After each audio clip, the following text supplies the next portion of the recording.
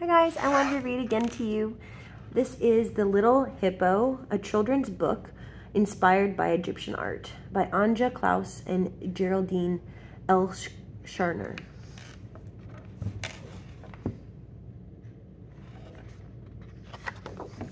The Little Blue Hippo. This story begins in ancient Egypt during the happy age of the blue hippos. At the time, if you gazed at the watery marshes that lined the cities, you could see the hippos' backs curled up along the horizon. As the good masters of the river Nile, the blue hippos bask in the tranquil waters. All around them bloomed flowers, and the time went by. The river's many plants left marks on their sun-bathed skin. Fish would brush against them, and butterflies would land on them, and the birds would peck without a fear that these strange turquoise creatures.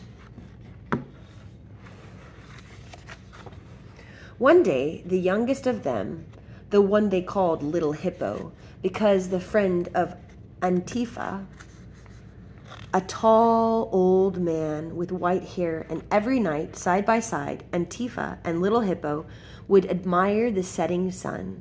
The sun dies each day to be reborn each morning, the old man would say.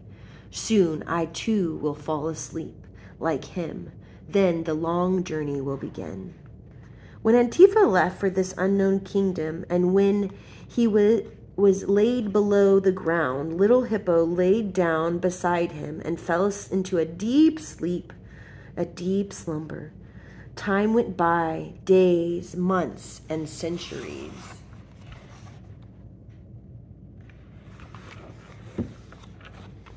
Hidden deep inside their tomb, Antifa and Little Hippo seemed to be forgotten. And then one bright morning, the first light of dawn, shovels began to dig through the earth. Hands began to search slowly through everything. One by one, the diggers removed multitudes of objects, each one more precious than the other. All this commotion woke up the Little Hippo, who became frightened and hid beneath a stone. It was only then that he was noticed his size. Instead of growing all these years, he had been getting smaller and smaller and smaller. As soon as he got a chance, the Little Hippo slipped out of the opening. Nothing looked the same outside. The city had vanished into thin air, and the river and the blue hippos had disappeared. Where were his brothers, his friends, his parents? There was not even a single flower growing anywhere, not a single bird flying in the sky. Wind and time had taken them all. I need to find my own kind, thought the Little Hippo. Perhaps they left for a distant land, in which Antifa often mentioned. And so he began his journey, a minuscule blue spot in the big golden desert. He scampered for days. The more he walked, the more sand stuck to his skin, covering a beautiful turquoise color of his back. Soon he began to shine as brightly as the sun.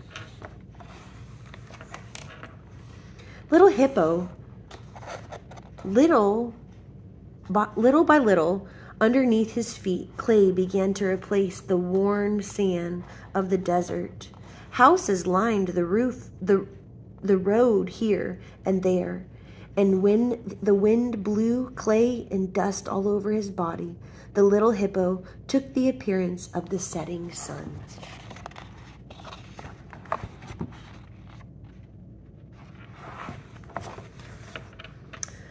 In the distant forest appeared the Little Hippo, was so happy to see the trees and plants again. He rolled around in the leaves and ate them with delight. When he came out, he was as green as a prairie.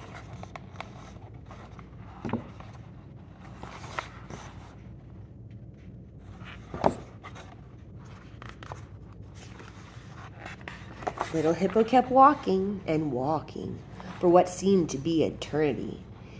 At last, he saw tall silhouettes in the horizon.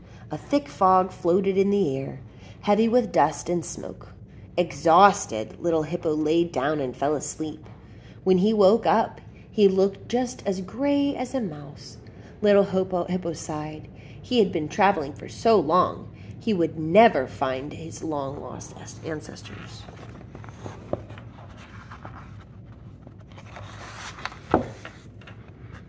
When he caught sight of the water flowing gently in a meandering river, he slipped into it and began to cry. All of the sudden, as the current washed over his small round back, he saw them, his parents, his brothers, his friends, and they were all waiting for him in a pyramid made of glass. Filled with joy, little Hippo ran to join them with all the strength his little legs would allow.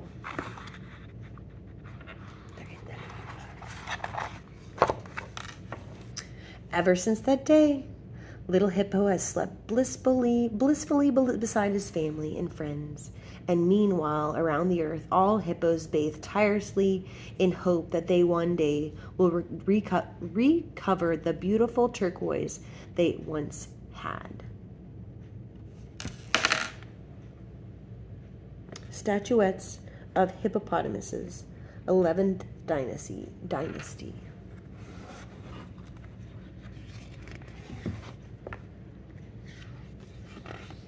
A hippopotamus found in a tomb in Egypt in Dar Abu el Nagra.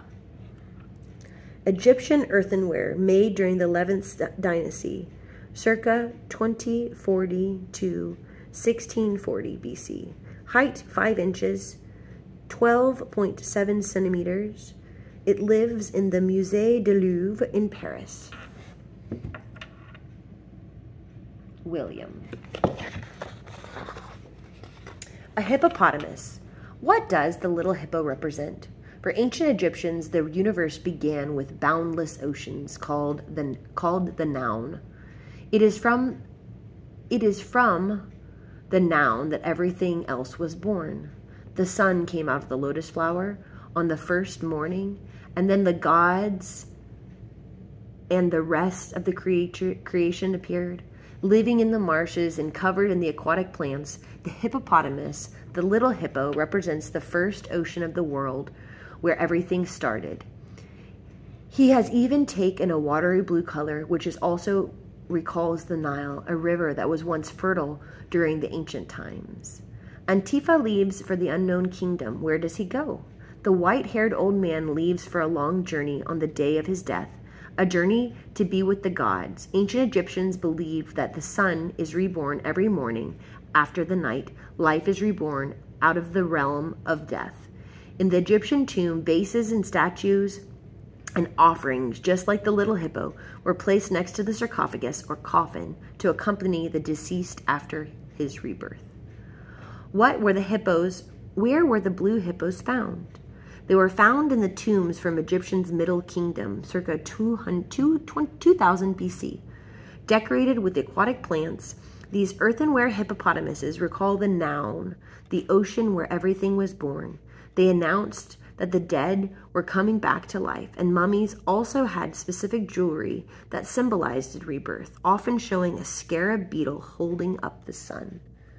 Where is the blue hippos now? About 50 of them are scattered in the museums around the world, from Cairo to New York, from Paris to Berlin. You'll even find one in the British Museum of London. No two hippos are alike. The designs on their bodies vary: plants, birds, butterflies, as does their size, going from 9 to 23 centimeters, but all has a beautiful lotus flower blooming on its big round bottom. Who uncovered all of these treasures from the ancient Egyptians? Archaeologists. Thanks to their fabulous work, we have come to know and discover the mysteries of the civilization and the kings and the pyramids, and as they decipher ancient Egyptian writings or hieroglyphics, these scientists reveal thousands of years of ancient history. Today, they will continue their digging in Egypt and somewhere else to uncover their treasures that still sleep below the earth. from pyramid to pyramid. Most Egyptian pyramids were tombs for pharaohs or kings and their loved ones. Pharaoh's Kepto's pyramids, one of the 7 wonders of the world, is more than 4,500 years old. The glass pyramid from where the little hippo's journey is much younger. It was designed by the architect Lion Ming Pi, and it has been used since Meng Pi has been used since 1989 as the entrance hall to the Paris's Louvre Museum. If you wish to visit the Louvre, you can see the several blue hippos from the Little Hippos family. Thank you so much for listening to my book. I hope that you enjoyed and you learned a lot about the beautiful country of Egypt and William the Little Blue Hippo. Until next time, have a great day.